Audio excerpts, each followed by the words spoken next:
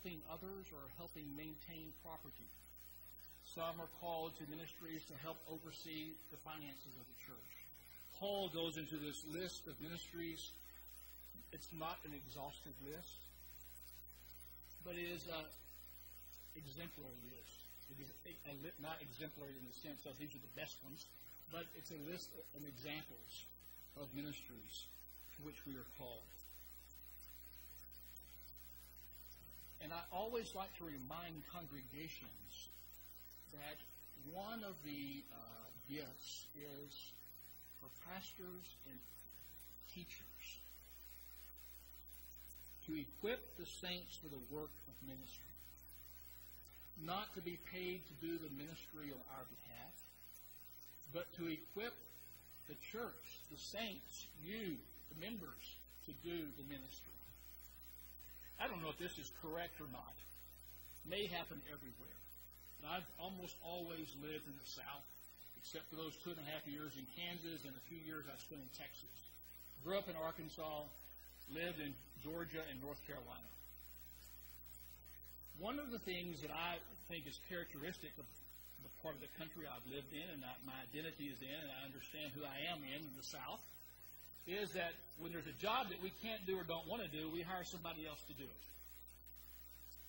And we usually hire somebody else to do it as cheap as we can pay it. And that sometimes, I think, carries over into our thinking in the church. But that's not the role of pastor and teacher. The role of pastor and teacher is to be called by you, the church, to equip you, to enable you, to give you the tools to do the ministry of the church. That, I believe, is an incredibly important calling.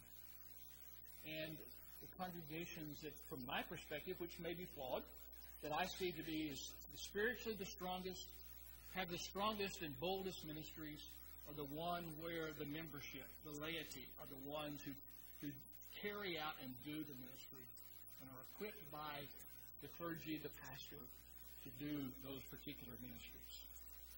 But sometimes I think we simply say, is what we're doing relevant? And I think the bottom line question is love relevant in the life of the church? There's so many things we love. And that word is used awfully flippantly at times. I love Bass Region loafers shoes because they're easy to get on and off. And I've always worn them. Have them on today. Have a black pair and a Corvin pair. Probably wear them 90% of the time I wear shoes. But it has nothing to do with the love that Paul is talking about. But the way we use words influences the way we use words in other contexts. And so love becomes sometimes a superficial word to talk about shoes. Paul is talking about the very foundation of our life together as the body of Christ. Love one another. And we love one another to build up the body of Christ in love. Is it relevant? Is it important? My older daughter, Julie, who's 33 years old, almost 10 years ago, she was in between her second and third year of seminary. She was serving as a chaplain intern at Crawford Long Hospital in downtown Atlanta.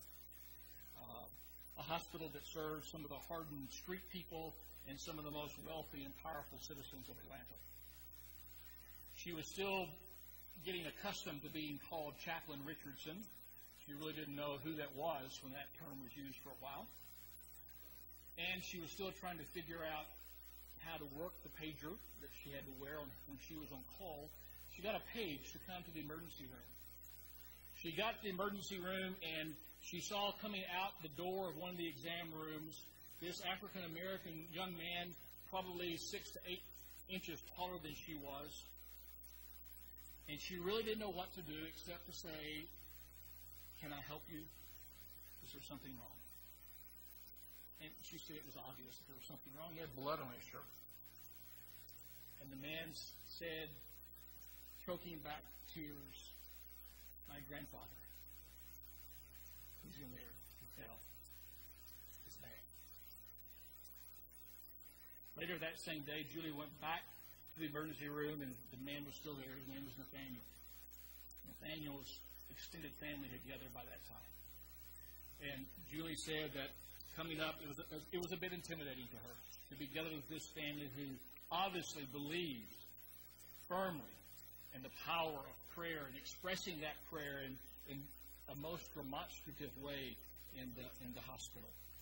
And so she says, having grown up in a rather subdued disciples' congregations where her dad was the pastor, it was a bit intimidating. She continued to see members of this family over the next several weeks as they visited their grandfather in the hospital. Nathaniel had ample brain activity from the tests that were being run, but he just had not regained consciousness. And so Julie would go to his room, and she said, I really didn't know what to do. Didn't know if it was better just to stand by his bedside and pray silently for him, or to stand by his bedside and have a one-way conversation because he was not conscious. But I knew he was alive. She heard one of his daughters say one time how much he loved church music. And so one day, she pulled a chair up to the side of his bed, reached over and held his hand, and she began singing Amazing Grace.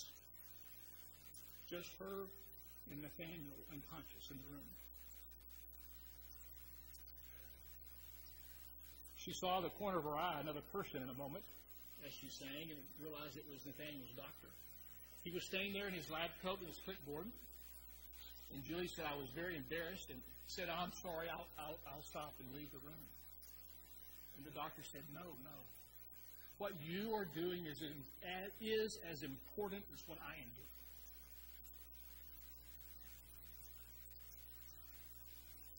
That has shaped her ministry. I believe that when Paul said to the Ephesians, build one another up in love because you are the body of Christ, is as important today as it was 2,000 years ago.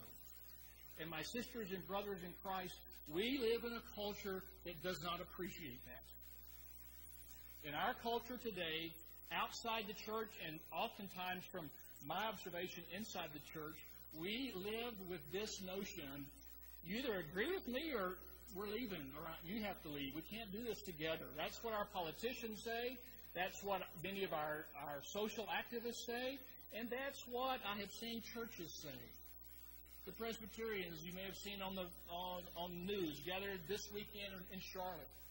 And they're voting on a very difficult issue in the life of the church.